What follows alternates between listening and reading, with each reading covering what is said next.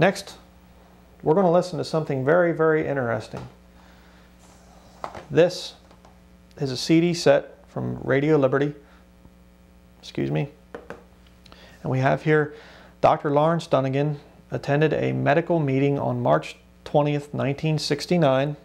Let me zoom into that a little bit. The speaker was Dr. Richard Day, who told the audience to turn off their recorders and not take notes because he was going to tell them what was going to happen. Some of you were talking about communism. Well, what I'm talking about is much bigger than communism. Dr. Dunnigan realized the message was important, so he tried to remember what was said and made notes later. This is one of the most important CD sets ever recorded. Now this is a very, very interesting set of recordings made by this man. There is a group of very rich, very powerful men which are designing the Antichrist one world kingdom, the one world government, the one world religion. And this man, Dr. Richard Day, who later became, became the head of Planned Parenthood, he told this group of medical doctors what they were doing to bring about this new order. Okay, so let's listen to this.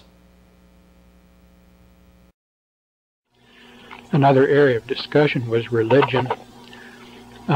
This is an avowed atheist speaking. And he said, religion is not necessarily bad. A lot of people seem to need religion with its mysteries and rituals, so they will have religion. But the major religions of today have to be changed because they are not compatible with the changes to come. The old religions will have to go, especially Christianity. And a new religion can be accepted for use all over the world. It will incorporate something from all of the old ones to make it more easy for people to accept it and feel at home in it. Most people won't be too concerned with religion. They will realize that they don't need it. In order to do this, the Bible will be changed. It will be rewritten to fit the new religion. Gradually, key words will be replaced with new words having various shades of meaning. Then the meaning attached to the new word can be close to the old word, and as time goes on, other shades of meaning of that word can be emphasized, and then gradually that word replaced with another word. I don't know if I'm making that clear, but the idea is that everything in Scripture need not be rewritten, just key words replaced by other words, and the variability in meaning attached to any word can be used as a tool to change the entire meaning of Scripture and therefore make it acceptable to this new religion.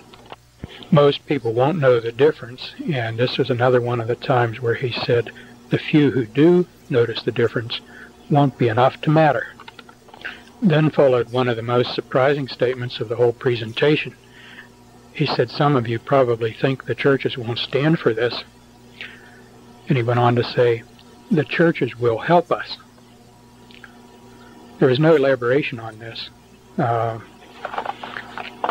It was unclear just what he had in mind when he said the churches will help us. It's pretty interesting, isn't it? How would a man hear this back in 1969? You know, why were they talking about replacing the Bible and by changing the language of the Bible? And then yet that's the very philosophy that you'll hear from most pulpits.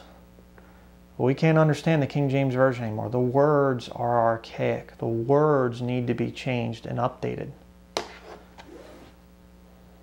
Interesting.